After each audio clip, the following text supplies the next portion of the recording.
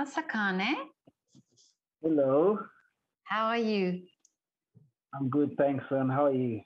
I'm fine, thank you. So, you have just told me that you're washing the dogs, and I see you have a business, is it dog washing that you do? It is the pet wash. Yeah. Oh, I Yes, see. so one is a business that I just opened while on lockdown. Oh, okay. And Mm. how's the business going? Well, it's been doing good. It's been doing good. Mm, Opening a business while when you not know that you're going to be end up in something, and just for the love of pets and a couple of dogs that I have, I decided to open a pet wash, and well, it has been doing pretty much well, and it's going very well. good. Yeah, I mean, I think it's easy to do a business if you love what you do. So that's also an Indeed, advantage. Yeah. it makes But yeah, it makes everything easier because you're doing for the love of what you're doing. yeah, yeah. But I understand that you have another love, and that is singing. Yes, of course. Yes. So Singing, yeah, singing has been quite something that has just been all around me growing up and into from school to even working for a production company. It has been something, when something just whatever you get into trying to learn something new, but music is going to always be with you in whatever that you're doing. Well, it has been one of the things that I love and enjoy doing on a daily basis. mm.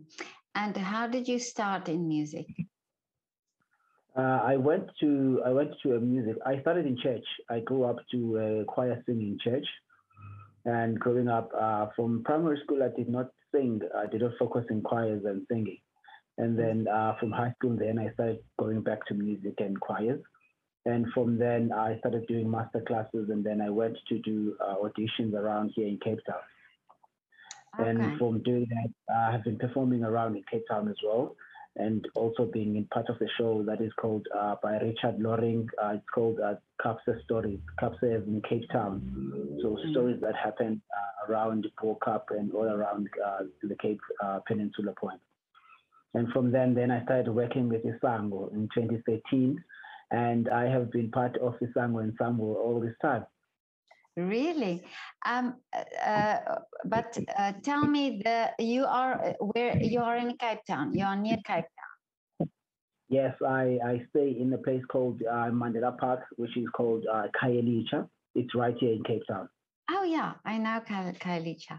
And okay, and now and you're singing with this ensemble. Uh-huh. Yes, I am. Mm. Uh, Just say the I've name been again. with Isango Ensemble. Isango. Yes. Okay, yeah. And how many singers are you? It depends on the production that we're doing. But I think the minimum number we usually 14 going up to 30 to 34 and going up.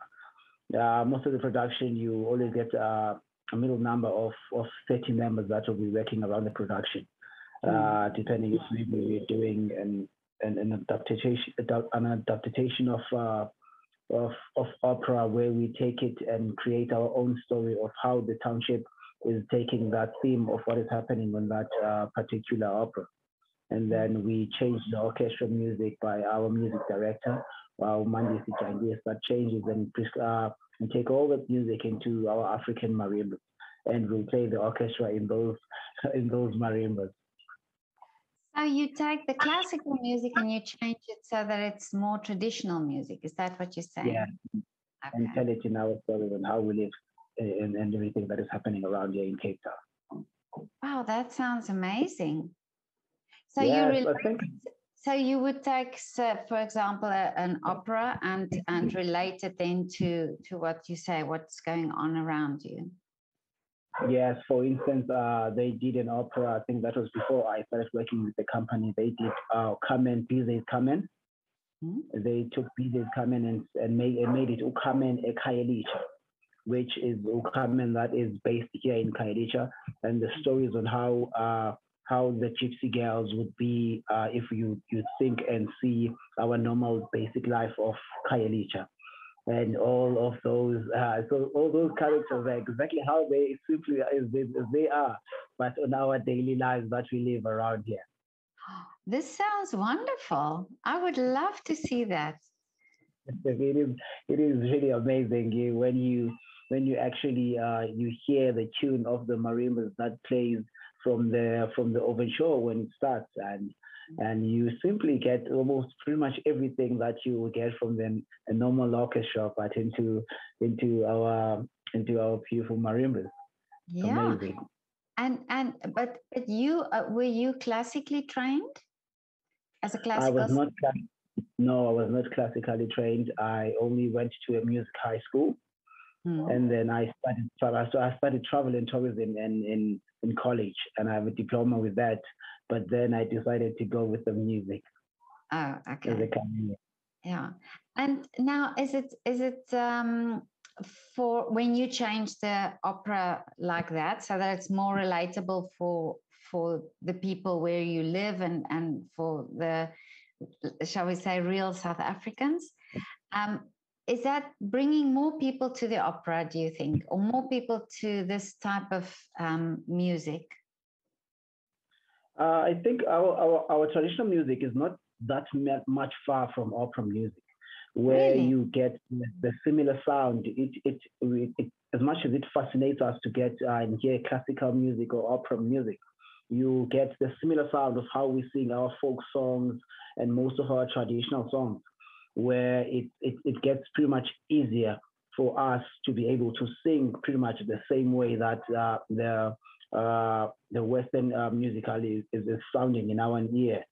By the time you get to go and learn and how the music is being pronounced, you already have it in your vocab of how to be able to sing those things.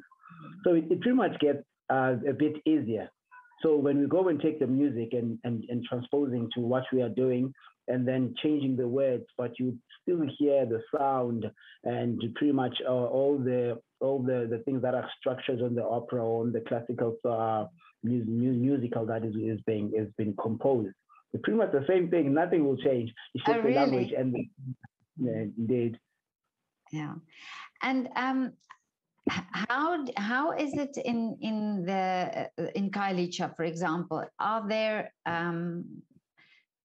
possibilities for children to say also be in choirs and be exposed to music, or where do you do these performances?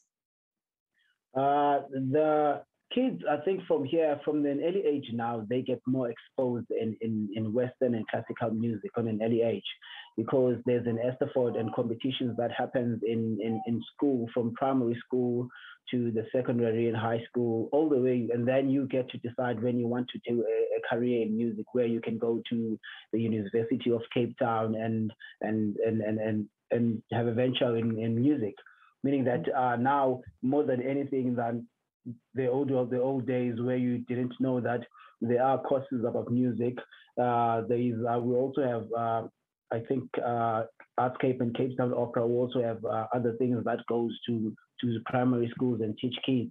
We also in Sango have been going to schools around Khayelitsha and Cape Town and getting more younger kids. We also had a production where we took a couple of kids and we toured with them. We were doing a book by Johnny Steinberg, which was about a Somalian that went all the way from Somalia to South Africa and to South Africa to get greener pastures by going to Europe and in America, only to find out that he could make the similar money that he was looking to do in South Africa, and then came to South Africa and still pursued it. By as a child, he's been played by two young boys that are one is from Kailicha and one is from Guguletu in Nyanga.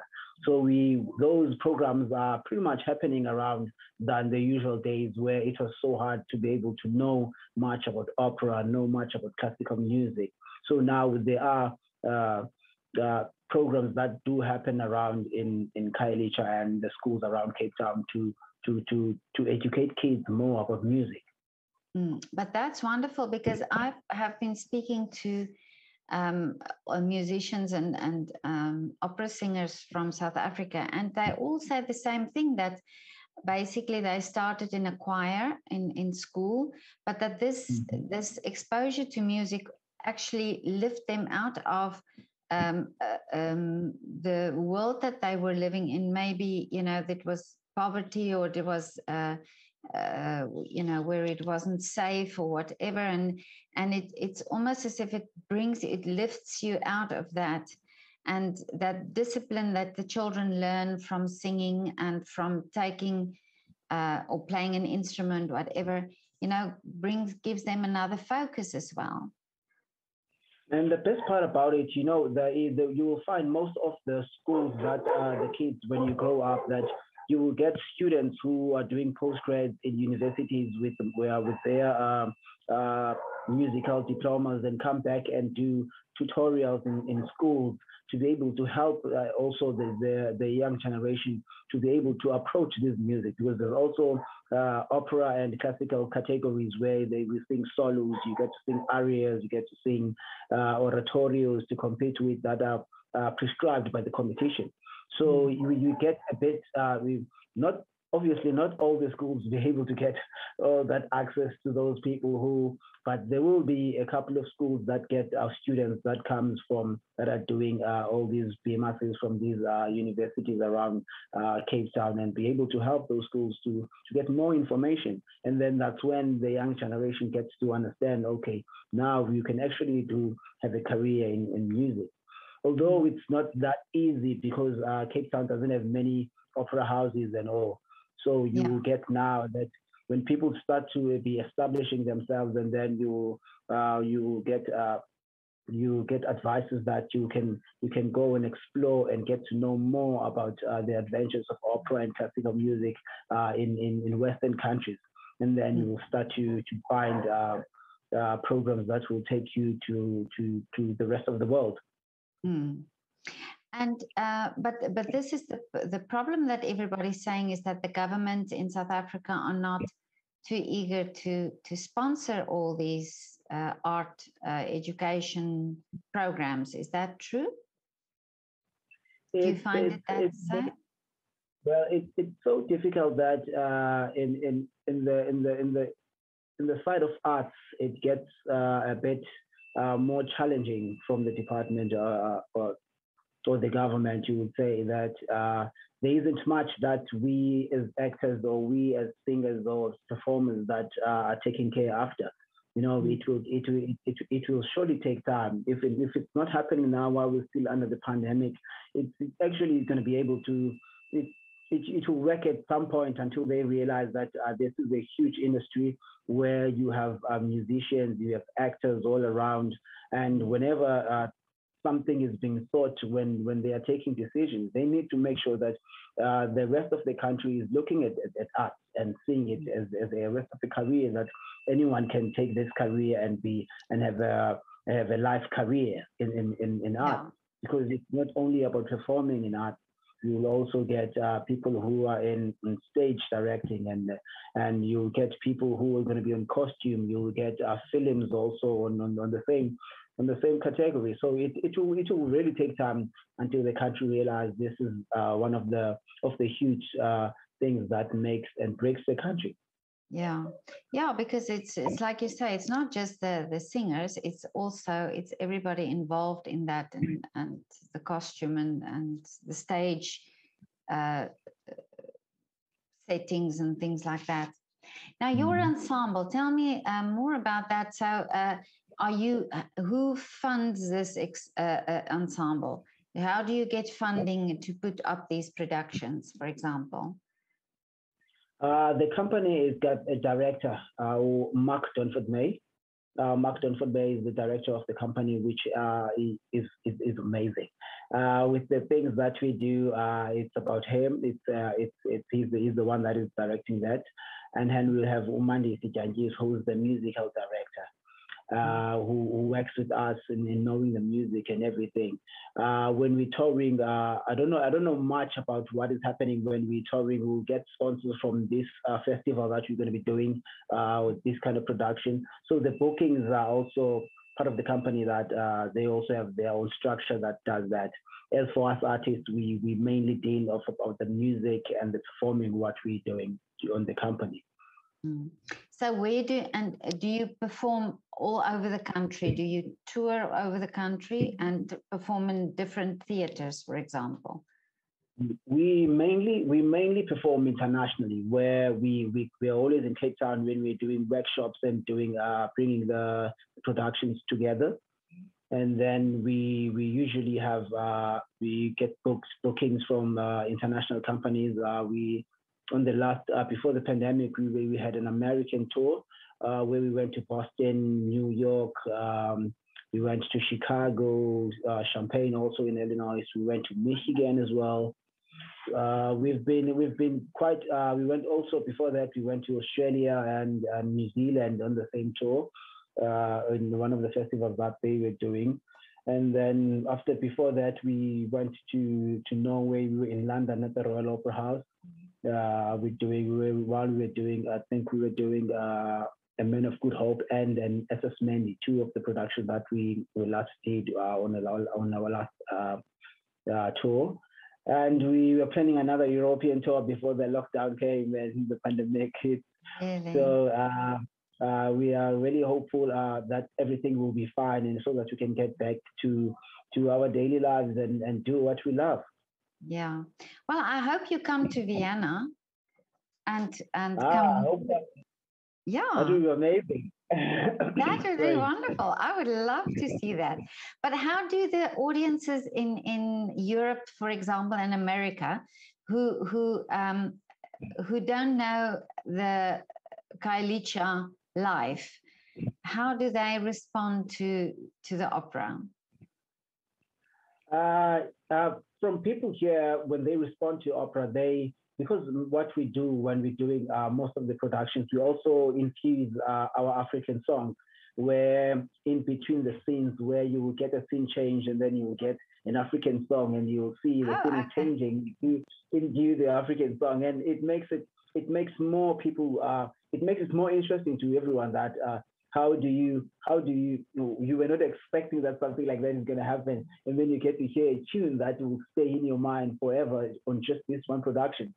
And people around the world are also fascinated by that, where if you're singing, let's say you're singing Queen of the Night, before the Queen of the Night, you hear an African song that comes on the background, and already the orchestra that is also on the Queen of the Night is already starting before the song is about to start. By the time it starts, you're already into the thing, because this particular South African song just took you to that. And after that, you'll get another one. And then a dance in between for instance, if we have an act where it's going to be dancers that are going to be doing that. For instance, come and you will get, I think when the gypsies are coming back, and there is a dance where that happens, and then we take those Western dance and make them our own. We dance African dances, where you feel you hear more of the djembe drum plays than the normal drum that you hear, and the tune will be much more different, but the same music, but now you're getting extra beat or extra tone of what the African normal beat goes.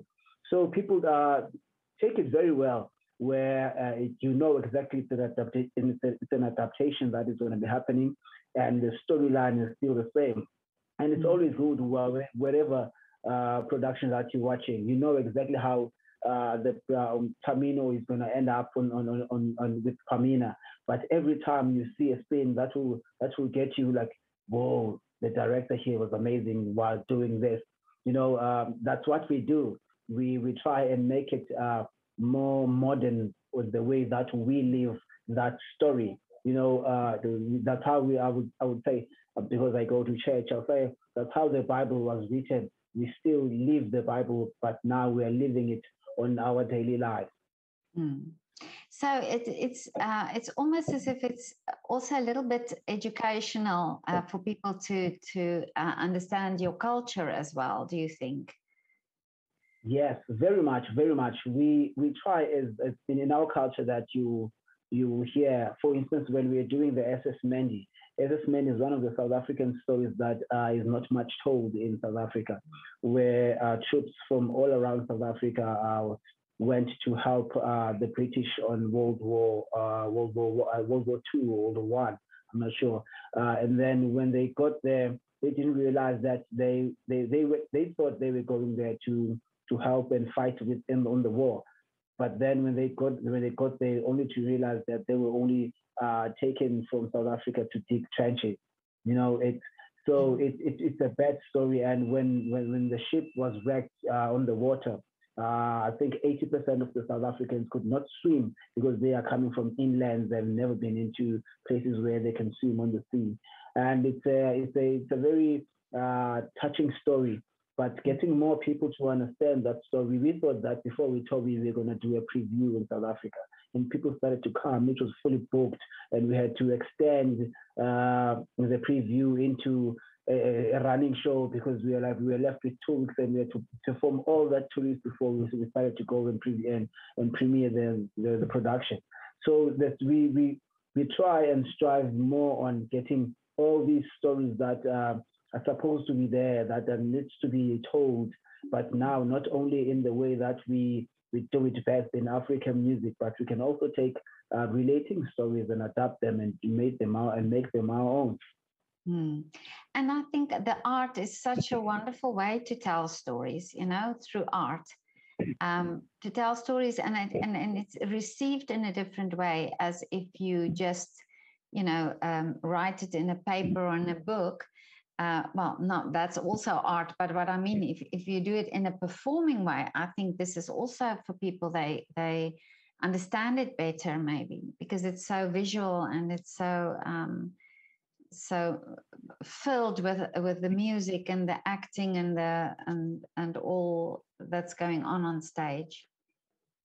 It really does, because what we only have one stage, and our stage setup is a rake. It's a rake, and it's looking down, and you would see that when the ensemble is there, everyone is there, and behind the, if you can, you will see there's a shack. It's a shack that is made, and whatever, and the setup is it just gets you to your mind to imaginate everything that we do. You see what we're doing by not just putting stuff on stage, getting you to see it by more of the props, but the imagination will run to you. I remember we were doing Midsummer Night, Benjamin Britten's Midsummer Night Dream, and to us, we took the fairy tales and made it how we, a fairy is a fairy when you look at it on TV. But from us, if you see a fairy, you think of Tigolosh. It's something that is called Tigolosh that we have. So we will show you that now this is what is happening. And then you see, oh, if a fairy and can manipulate someone and with magic, and then those kind of things that we know, that Tigolosh it's got a spirit also that sort of like that will give you something, then that you will do that. So those spells come to there. So it makes it's something that you can relate in whatever that you're doing. So we do those kind of things in our theater. You'll find things like that makes sense to you than just going back and trying to understand when a prince was holding a sword, how he kills that monster. That monster can be anything. Yeah. No, that's true. Oh, this is wonderful. Oh, I really would so love to see that and so love to see you perform. Do you have some online things that's available to see? Do you have YouTube? YouTube or so? On YouTube, you will get Isango Ensemble with more of the videos and previews that the shows that we've been doing. You will get that under Isango Ensemble, and then everything will appear. For myself, I do have a couple of videos as well of myself performing, and some of the videos with me and my pet wash that will catch under my name, Masakhane Sotayisi. Oh, I will have a look there. I think it's wonderful that you do this pet wash as well, and that you, that you have these two two passions that you can live your life with, and doing that. Yes, it is amazing. It is amazing. Music doesn't only end with me as a performer. It goes pretty much a long way that in whatever song that you sing, you are telling a story. There's a story behind of what you're saying on there. And my pet wash also, I feel like I'm telling a story. I am telling an opera over here that this is where it started. These are three dogs, and I decided to keep on washing them. I wanted them to be clean all the time, to smell good, and I felt like if people also could be able to get their own pets to be clean and smelling good, you will see the love that you have for this dog, and you enjoy more time with the pet. And I started to do that. Let's clean them. Let's see how people behave when they get to see their pets clean and then on a daily basis. And that's a huge story to tell. Yeah. And do people really get that? I mean, do they understand what you are doing? They pretty much understand it very well. I think with media nowadays that can come forth and like your story and people following of what you're doing, it got a bit more. It got a more exposure with newspapers covering my story and also going to TVs, TV news, national news TVs, and got a couple of internationals as well. And it turned a bit better. Yeah, it's amazing. It turned a bit better. I've got more internationals and also went to reality shows and tell more people about that. And most especially, they want me to sing also. This is not only about the pet wash, they go together. This guy is an opera singer and decided to have this business, and it's working. And with that, I sing with people that come and clean their pets. We enjoy that when we're having a good day. So music will always be there. Songs will always be there. We're always going to be telling stories. And, I think the dogs feel that as well. I think the dogs sense you as well, because dogs do sense people very well. So I think, That's true. They do. So they probably enjoy coming to you, looking forward to come to you. Yeah, you create a relationship with pets, that especially the ones that are regular coming. You create a relationship where when they come, they will get goodies. I always have the donators that come and donate goodies, food, leashes, blankets for dogs, and even kennels. And then I will get to the community people. Whenever my clients come, they will get something very nice that is coming. So it's amazing things that are happening also on this. I think because I think I work with audiences and how people think of what you're doing and enjoy you telling your story. It's easier for people to listen to me when I'm speaking about what is happening here. And mostly it's more on the community because there's never been something like this that has washing pets on a regular basis and taking care beyond what you're doing. So it's something that is exciting as well. Oh, that is so wonderful. I really admire you for doing that. And I think that is so great that you do that. But Masakhane, that was so lovely to talk to you.